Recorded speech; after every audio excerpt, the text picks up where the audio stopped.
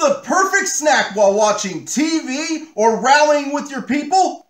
Donald Trump Bites. Once you start, you can't stop this slippery slope of flavor. With taste so good, it's almost criminal, but you can feel guilt-free.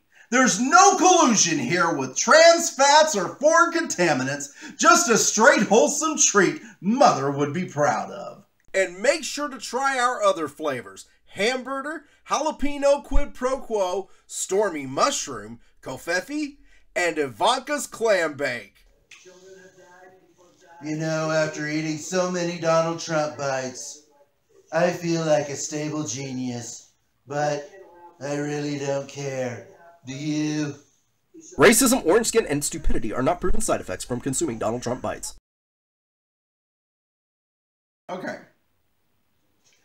What's the perfect snack while watching, I was going to say playing with your people? Well. Continue, Brandon. I hope you got that fart on camera. That might be the outtake. I did. Still rolling. I know. Oh my God. I'm ill. Whose fucking fault is that? You ate the Donald Trump bite. I did not eat a Donald Trump bite, but it smells like I did. Okay.